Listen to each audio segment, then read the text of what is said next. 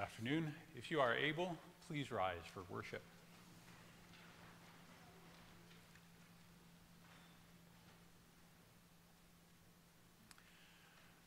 We confess our dependence on the Lord. Our help is in the name of the Lord, the maker of heaven and earth. Amen. Receive God's greeting of grace.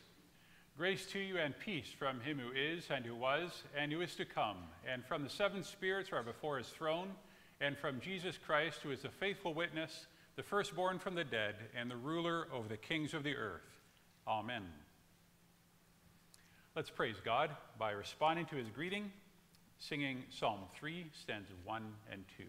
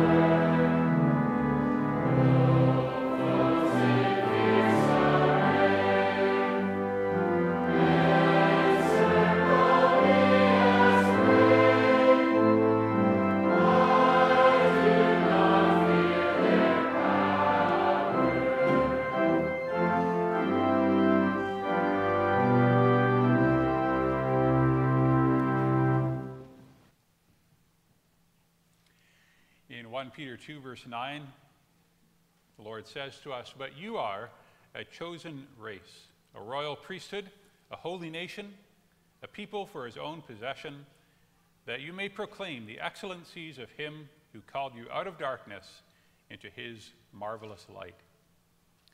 Let us proclaim God's excellencies, confessing our faith in him as our triune God, singing our creed in hymn 1. Oh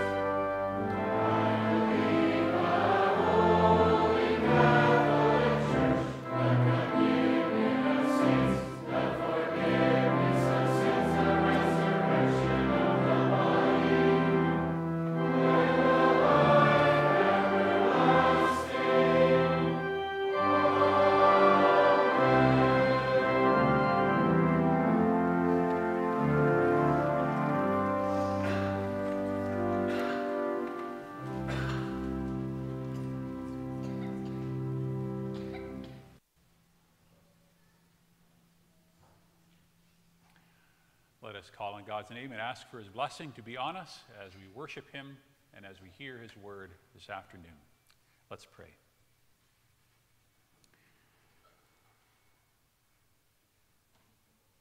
O Lord our God, we praise you, for you are King and God, and you are worthy of all praise.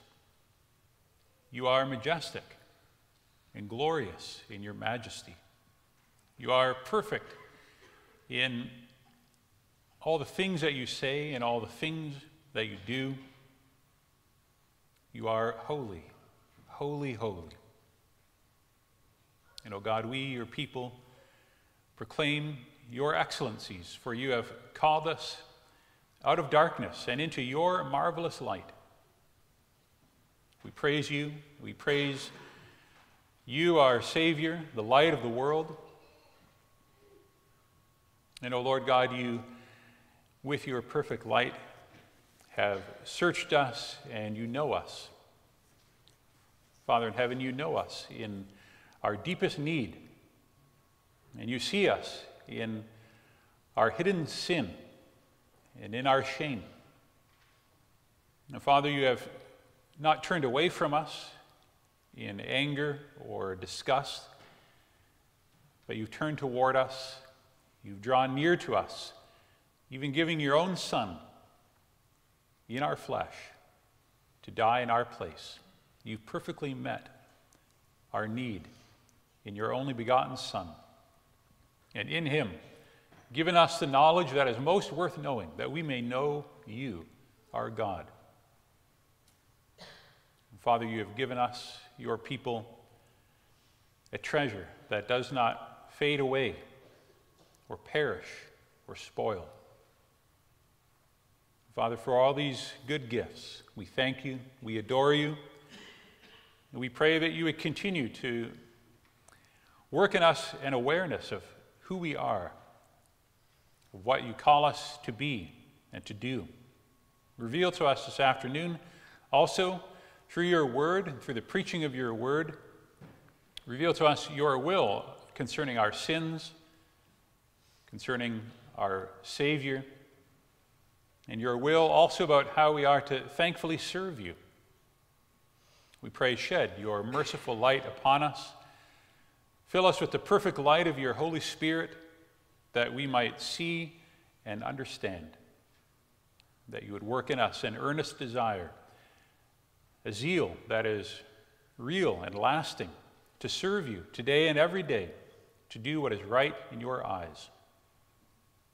So, Lord, we pray, grant us your blessing and hear us in our prayer for Jesus' sake. Amen.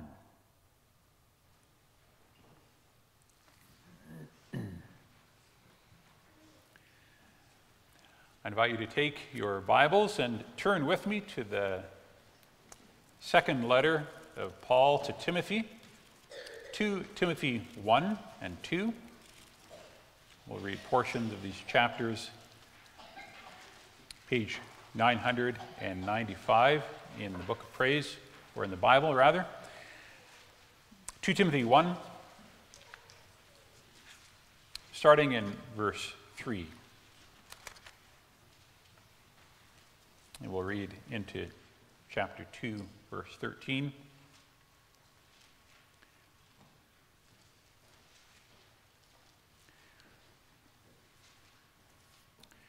To Timothy is the last letter that Paul wrote as he is about to be killed for his witness to Jesus. And in this letter, he encourages Timothy to be a good soldier of Christ, to serve faithfully, and to resist the devil with God's strength. And that connects to our sermon on the last petition of the Lord's Prayer, deliver us from temptation. 2 Timothy 1, starting in verse 3.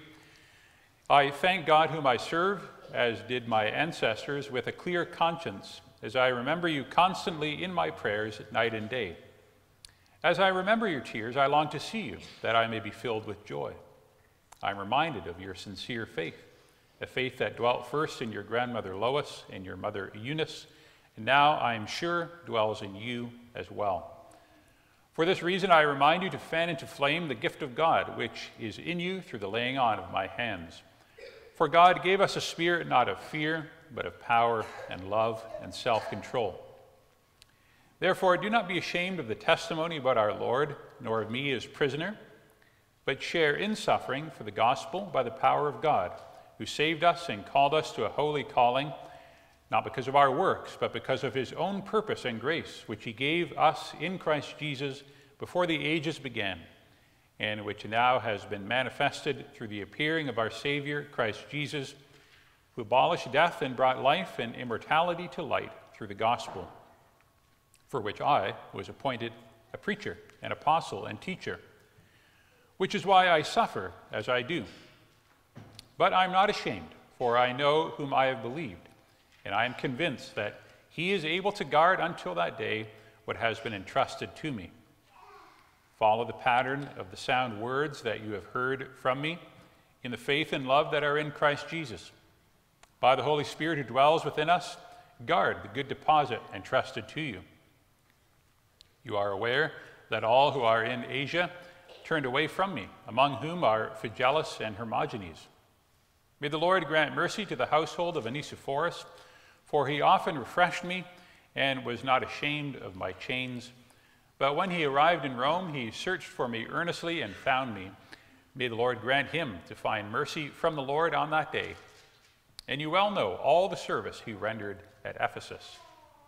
You then, my child, be strengthened by the grace that is in Christ Jesus, and what you have heard from me in the presence of many witnesses, entrust to faithful men who will be able to teach others also. Share in suffering as a good soldier of Christ Jesus. No soldier gets entangled in civilian pursuits, since his aim is to please the one who enlisted him. An athlete is not crowned unless he competes according to the rules. It is the hard-working farmer who ought to have the first share of the crops. Think over what I say, for the Lord will give you understanding in everything. Remember Jesus Christ, risen from the dead, the offspring of David, as preached in my gospel, for which I am suffering, bound with chains as a criminal. But the word of God is not bound. Therefore I endure everything for the sake of the elect, that they also may obtain the salvation that is in Christ Jesus with eternal glory. The saying is trustworthy, for if we have died with him, we will also live with him. If we endure, we will also reign with him. If we deny him, he also will deny us. If we are faithless, he remains faithful, for he cannot deny himself. This is God's word. Let us sing before the preaching of God's word of how the Lord equips us and trains us for battle, the spiritual battle that we fight. Psalm 144, stanza 1 and 2.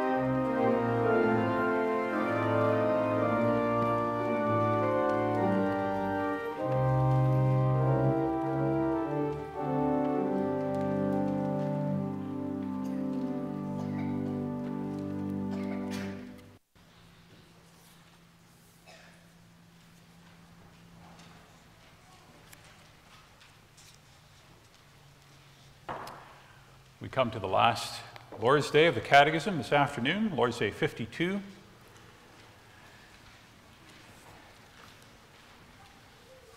Which is continuing to explain the prayer that our Lord taught us. Today we come to the last petition, the last request that we make of God, as well as the doxology and the Amen ending.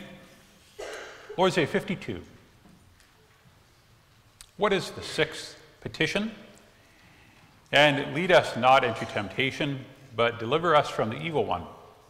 That is, in ourselves we are so weak that we cannot stand even for a moment. Moreover, our sworn enemies, the devil, the world, and our own flesh, do not cease to attack us.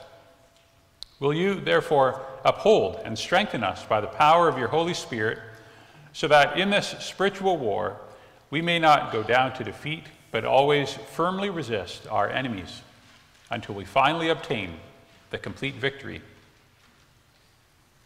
How do you conclude your prayer? For yours is the kingdom and the power and the glory forever. That is, all this we ask of you because as our King, having power over all things, you are both willing and able to give us all that is good.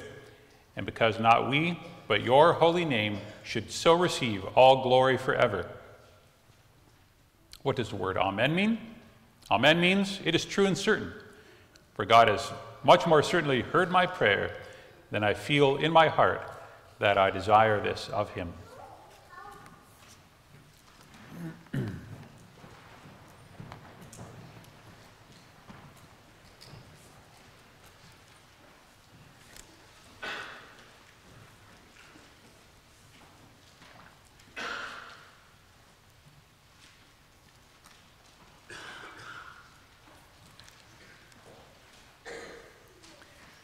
Beloved in Christ, when you're a little child, you can feel pretty helpless at times.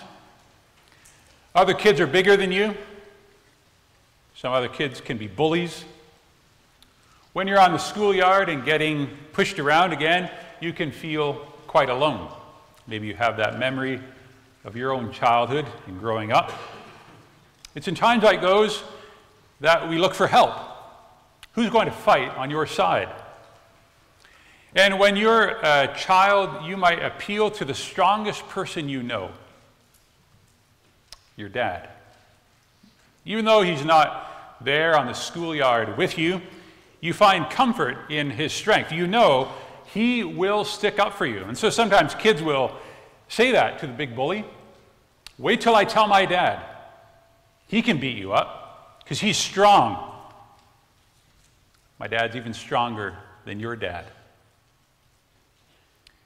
Well, thankfully, we have to endure those days of schoolyard bullies only for a time. But there's a good lesson in how that child appeals to her father. For we have a strong father, beloved, one who cares for us deeply. He will always be our ally in the fight. King David knew this truth. David was a man of war. Remember his showdown with the Philistine bully Goliath. He also had to defend himself against the jealous attacks of King Saul. And when he was king, David often went to battle. And as often as David went to war, David was victorious. Almost every time he took up sword and shield, that's what happened. He won. Why was he victorious? Well, he chose his allies and his helpers well. But David was resting in no earthly support, not horses and chariots or cruise missiles and attack helicopters. David's sure help was in God. Listen to how he prays in Psalm 35. Praise to God. Contend, O Lord, with those who contend with me. Fight against those who fight against me. He prays for his Father to fight his battles. And that's what we pray. Our Father is stronger. And he fights with us and for us. And he gives us the victory. Even as we face spiritual enemies, we finish our daily prayer with this cry of certain faith. Heavenly Father, please fight for me. We pray under a constant threat for a mighty power and in a confident spirit. We pray under a constant threat. I don't know if you've noticed, but there's a war raging right now. Not the one in Ukraine or Palestine, but closer to home. And we can't help but be involved. We don't have the luxury of choosing to remain at home. We are caught up in the storms of war because there's a battle being fought over us. That was the truth behind the second petition of the Lord's Prayer. The second petition, your kingdom come. That petition is based on the idea that there's this war of two worlds, this battle between the evil prince and the good king. And in God's grand fight against Satan, victories and losses are tallied, they are scored in human souls. They are fighting over us. The Catechism is not exaggerating when it calls this life a spiritual war. That is a theme throughout the Bible. We find it in the Old Testament. Psalm 35 again, David prays, take hold of shield and buckler, stand up for my help, O Lord, draw out the spear and stop those who pursue me. We find it also in the New Testament when Paul says, Ephesians 6, our struggle is not against flesh and blood, but our struggle is against the spiritual forces of evil in the heavenly realms. It's not a matter of choosing whether or not to go to war. Beloved, it's a matter of choosing what side you will fight on. We hear it in Jesus' words in Matthew 12, unavoidably direct. He says, he who is not with me is against me. He who does not gather with me scatters. To stay neutral is impossible. For this is the nature of our war, the Catechism says, our sworn enemies, the devil, the world, and our own flesh, do not cease to attack us. That's an important line in the Catechism, and we need to take it apart for a moment. As God's children, you and I, we have adversaries. Now, what kind of enemies are they? Are they a bit of friendly competition, like the opposing team in Saturday hockey? Are those our enemies? Or are they kind of like the schoolyard bullies who harass us for a while and then they lose interest? No, the Catechism says we have enemies that are sworn enemies. Underline that word. That means hatred of a different intensity altogether. Our enemies have a total dedication to our destruction. The devil, the world, our own flesh, kind of like an unholy trinity stacked up against us. The devil, of course, is the mastermind. He's the general in charge of all the battalions of darkness. Daily he plots and schemes, and he thinks of new ways for people to commit the same old sins. His temptations are all designed for this one purpose: to draw us away from God, to forget Christ, to ruin the church. That's why James in his letter urges us, resist the devil. Don't make peace with him, but fight continually against his attacks. How long do we really resist the devil's temptations? Sometimes it's only just a moment of hesitation before we give in. And if we always give in to temptation immediately, we actually haven't even begun to feel the power of temptation. Think about that. Temptation has lots in reserve, but we're often so weak that Satan doesn't even need to dial up the pressure on us. You can imagine him saying, these people, they're so easy. They see a provocative image on the screen and they click. A nasty thought occurs to them and they say it out loud at once. They see an easier way and they follow that easier way. Beloved, it's only when we don't give in for a moment or two, when we try to stand fast and be holy, that we really begin to feel the pressure of temptation building up. Then we start to understand a little of how bad Satan wants us and how much we need the Father's help. That's one enemy, the devil. Then there's the world, the unbelieving world where you and I live and work. It goes right along with the devil. This world so often serves as the willing vehicle for Satan to deliver his poison right to us. The world plants temptations along the roads that we travel, brings evil right into our homes, sets it before our faces. This is why John, in his first letter, warns us. He says, all that is in the world, the lust of the flesh, the lust of the eyes, and the pride of life, is not of the Father, but is of the world. We live in the world. The battle lines are not across the ocean somewhere that you can watch comfortably on the news, but they're very near. Even if we try to cover up our Christian badge, we are under serious threat. We're swimming against the tide of godlessness constantly. That's why God calls us children. If you're going to live in this world, be vigilant. Think about what you're watching and choosing and doing. Temptations are ever present, and not just temptations to do evil. There's a third sworn enemy we have, and that's our own sinful flesh. Yes, God is renewing us. We are a new creation in Christ, and yet evil still hangs on. That's why we all still find it hard to resist evil. We find it all too easy to neglect the good. You probably learned in catechism class that there's this old distinction between sins of omission and sins of commission.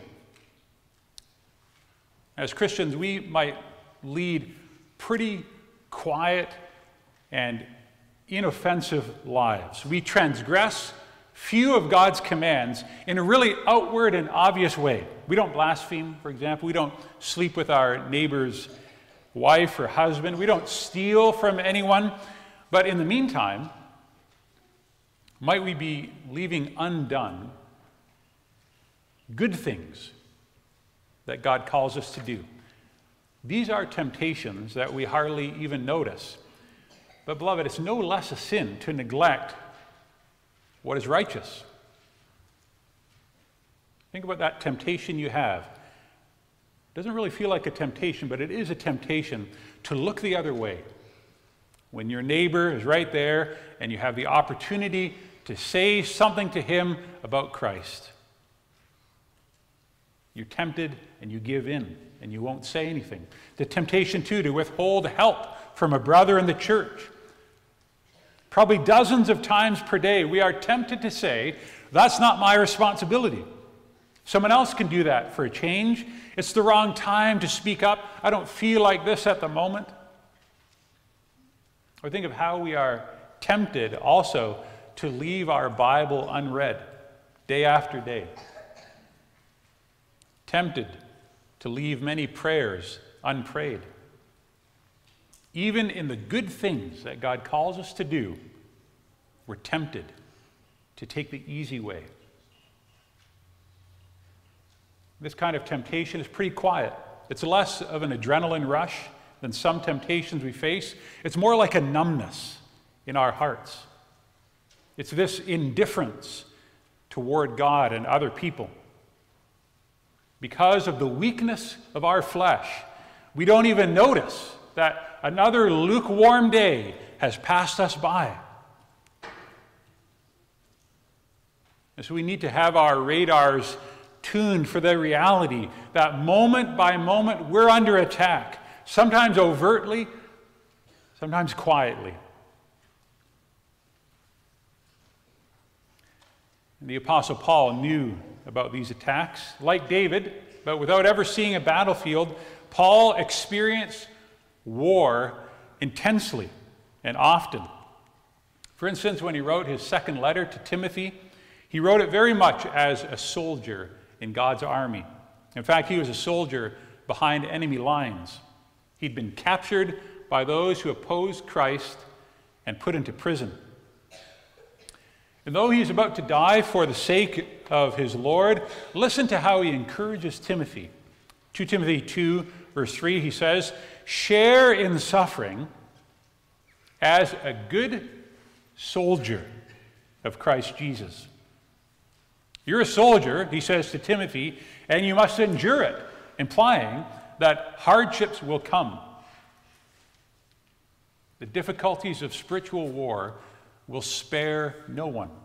Not the old Paul, not the young Timothy, not the 60-year-old man, not the 14-year-old girl in the same pew. Whether we are free or imprisoned, healthy or dying, the storms of war will not leave us alone. But, says Paul, let us all endure like good soldiers. What does it take to be a good soldier? A good soldier is someone who knows his weaknesses. A good soldier doesn't underestimate his enemy. A good soldier puts on his armor. Ephesians 6. A good soldier doesn't pretend to be neutral, but she knows very well she either stands on the side of God or the side of darkness. Paul tells us in the next verse, no soldier engaged in warfare gets entangled in civilian pursuits. That's a very revealing comment. No soldier gets entangled in civilian pursuits. A good soldier is focused on the task at hand. When we are entangled every day in all kinds of earthly pleasures and worldly ambitions, we've got all kinds of pursuits, we're not really ready for the present warfare. I'm too busy to fight. I'm too distracted. I'm too burdened to really pay attention to all this. I read a book recently where the author said that the church today needs to get better at practicing what he calls wartime austerity. What is austerity? It's when you ration things, you economize, you simplify so that you can devote more resources to a good cause. Like during World War II, people had to cut back on eating meat and butter and using electricity. Wartime austerity, all for strengthening the cause of the big fight. I wonder if that's how we live. Do we have a real wartime focus? Do we have the kind of simple lifestyle that reflects single-minded devotion to God's kingdom? We don't want to get too entangled in the affairs of this life, not too invested in this godless world, but prepared for battle. Are we ready to devote more of our resources, more of ourselves to the Lord's cause? For a good soldier's purpose, says Paul, is to please the one who enlisted him. Who enlisted you? On whose side do you fight? Christ, our King, our commanding officer. We listen to him. We're not here to please ourselves, but our priority is to honor Christ by fleeing sin, working for his kingdom. We obey him, knowing that our mighty Father joins us in the battle. So we consider, secondly, that we pray for a mighty power. I'm sure that we've all thought at one moment or another that we're pretty near spiritually invincible. Maybe we haven't said it out loud, but we've acted that way. We've done things or said things like, I can hang out with these friends on Saturday night and I'm not going to be tempted to do the things that they're going to do. Or we've said things like, I can get through my days without praying a whole lot. Seems to work out all right. I can watch this bad movie and it actually doesn't affect me. Has no impact on me what I see. But see how the Catechism calls us out for that pride. It says we have to acknowledge in ourselves we are so weak. We cannot stand even for a moment. We really need the warning of 1 Corinthians 10. Paul says there, if you think you are standing firm, be careful that you don't fall. No temptation has seized you except what is common to man. Deceiving temptations are nothing new.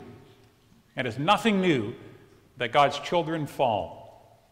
Don't think you're invincible, that you can somehow rise above the godlessness of this world. But make use of God's power. Jesus tells us to pray this every day.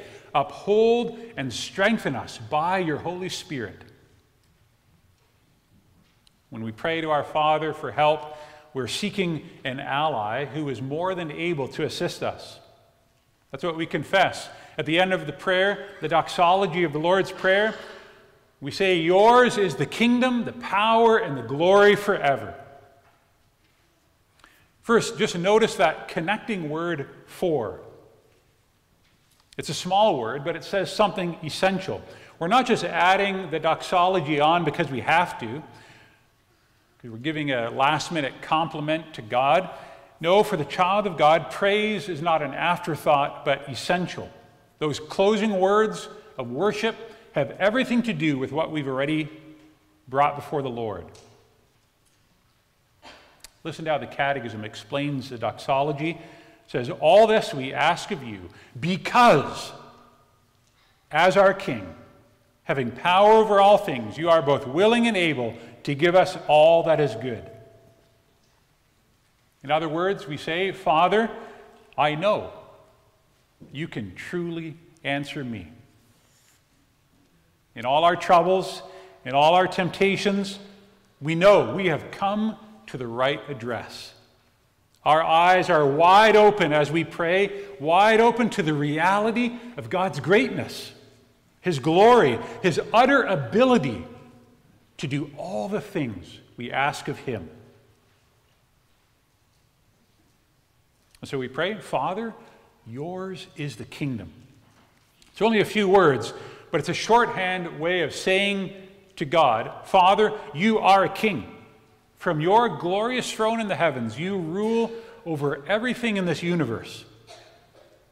And as we have faced the attacks of our enemies, we know that they can do no more than you, Father, allow them to do. God's is the great kingdom. And whenever we say that, we're reminded, too, that we are also part of God's kingdom ourselves. We are citizens of heaven, Paul says somewhere. We have been enlisted into heaven's army. And so we ask that God Almighty would help us to serve Him, help us to please Him. All this we ask because yours is the kingdom and we belong to it. And yours is the power. We pray. We look to the God of total strength and perfect might. Into our weak human spirit, the Father sends His invincible Spirit. As Paul says, God gave us a spirit not of fear, but of power and love and self-control. God will give you a spirit for standing firm. We can say to Him, Father, I'm praying about this temptation, and it feels like it has its claws into me, but I know that you can help me deal with it. You're a strong Father, and I know that you care for me deeply because yours is the power. You can help me to stand. Help me to be holy. Help my unbelief. All this I pray, for yours is the power, and yours also the glory. Jesus teaches us to confess that all the credit for your holiness, all the honor for your spiritual growth, all the praise for your faithful service, it's all reserved for God alone. It's His work in you. So give God the glory.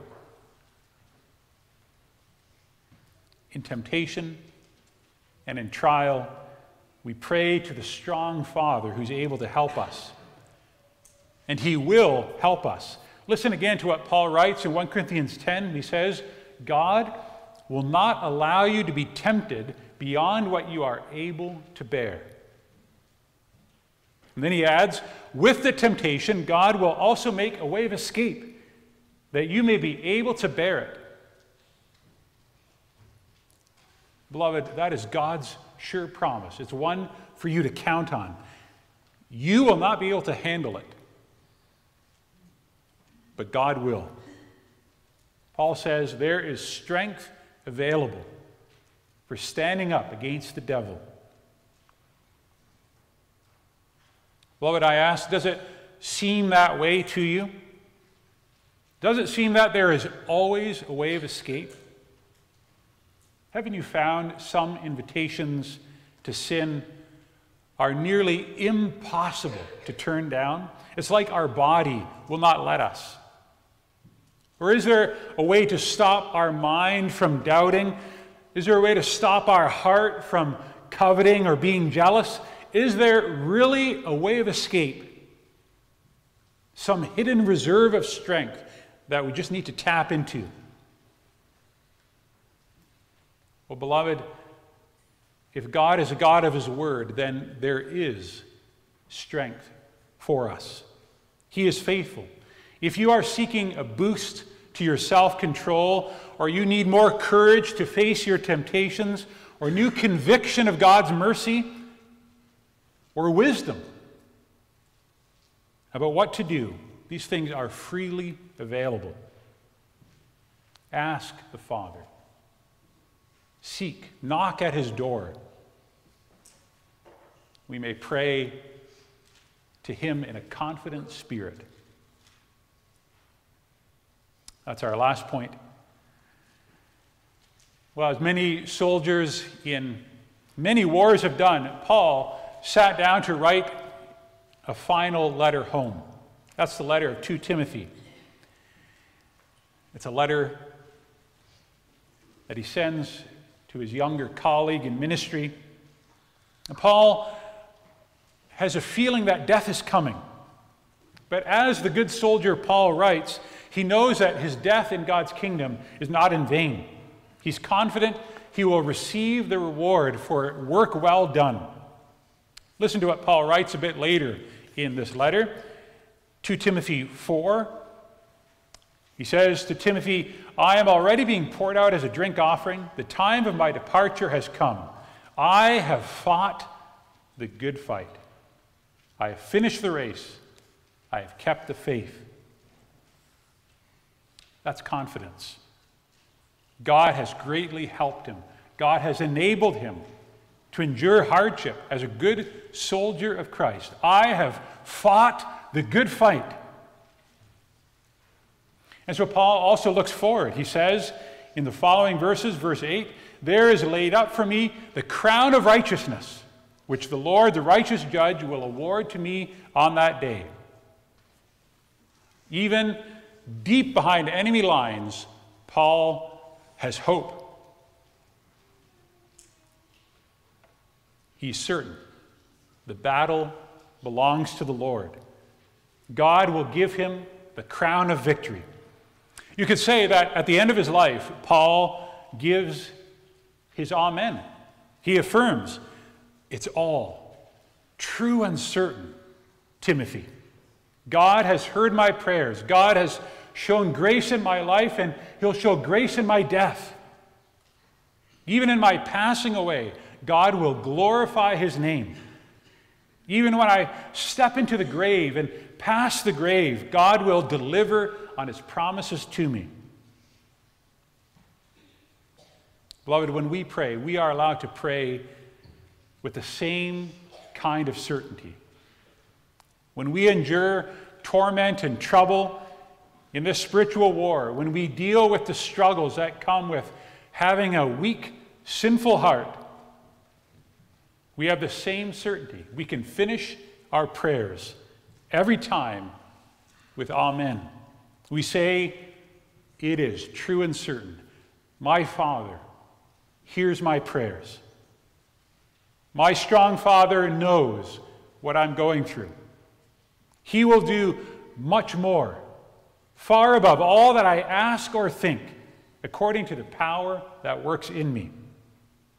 He will bring me through this struggle to peace on the other side. We are sure of that. We're not in the same earthly position as Paul. We're not in prison and about to die, but our status before God in Christ is exactly the same. God has claimed us, given us his sign and seal in baptism. God has enlisted us, declared that we belong to him.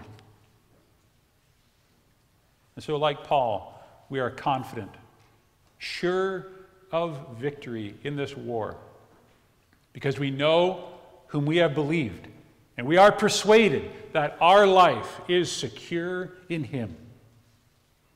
We believe in one God, the Father Almighty, the maker of heaven and earth. We believe in Jesus Christ, who for us and our salvation came down from heaven.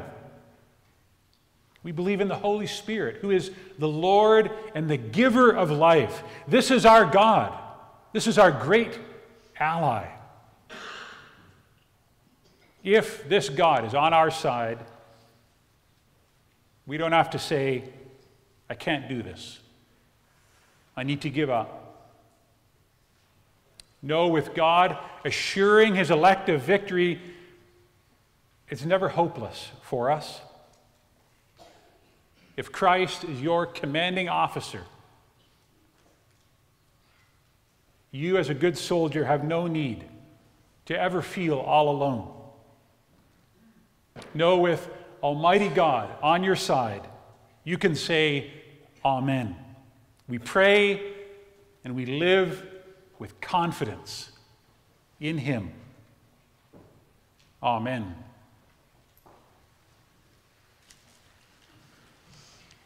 Let's sing from David's war song, Psalm 35, verse 1, 9, and 11.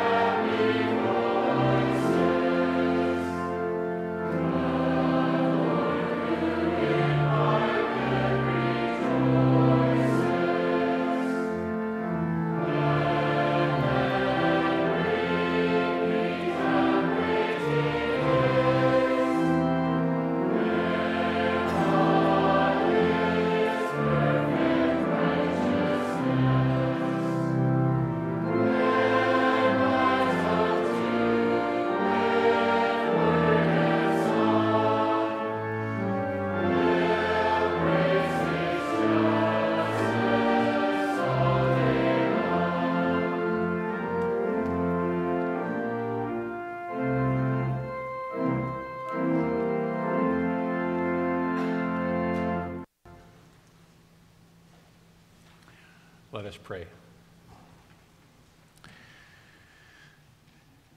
Our God in heaven, Almighty Lord, we praise you that you are our God and that we may be your people.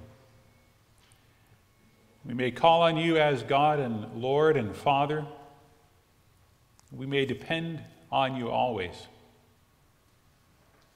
Father, we thank you that you stand near us in our temptations, our struggles with sin, as we wrestle every day with our own weakness, our lack of faith, our lack of holiness. Oh Lord, in ourselves we are so weak that we cannot stand even for a moment. And our sworn enemies, the devil, the world, our own flesh, they do not cease to attack us. Father, as you have promised, please uphold and strengthen us by the power of your Spirit. Help us not go down to defeat, but help us to firmly resist our enemies. We thank you for the confidence that we have as we fight, knowing that if you are with us, there is none that can stand against us. In Christ, you've claimed us as your own. With this confidence, encourage us then, each one, to be good soldiers,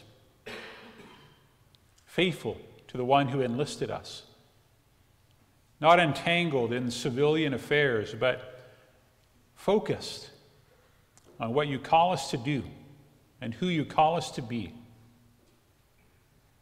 Give us strength, Father, for you know we need it. Give us wisdom and bless us with courage. Lord, we pray for your church in those countries where there is outright persecution. Father, there are many places where your people are being imprisoned, being oppressed, where they are even dying. Lord, we think of your church in China. We think of your church in so many Muslim countries in the Middle East. We pray, give encouragement through your word and spirit. Help them to stand fast and to fight the good fight. We pray for ourselves too. Father, we pray for our churches here in Canada, that you would give faithfulness and preservation, that you would give your people the ability to resist the devil's temptation, the many things that he's trying to sell us and persuade us of. Help us, O Lord, to be wise with your wisdom and to be faithful to you. Gracious Father, we thank you for the work of Reformed education.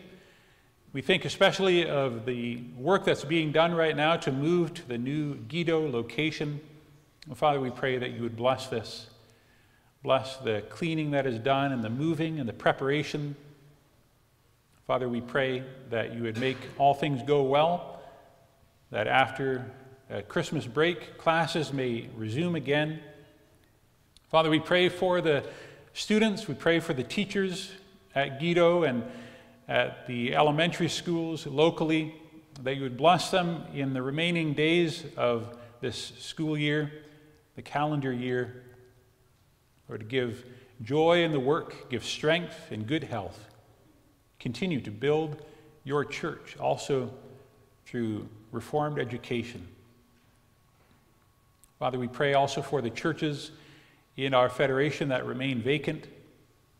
Father, we pray for this congregation also, that they might find a minister soon. We pray too for you to work in the hearts of more men, that they would be found eager to take up the work of ministry and the work of mission. Father, we lay these things before you, acknowledging our own weakness, our own inability. But we pray these things to you because we know that yours is the kingdom, and yours is the power and the glory forever. Because as our King, you do have power over all things, and you are both willing and able to give us what is good. And so for Jesus' sake, we pray all this. We ask that you would please hear us. In his name, amen.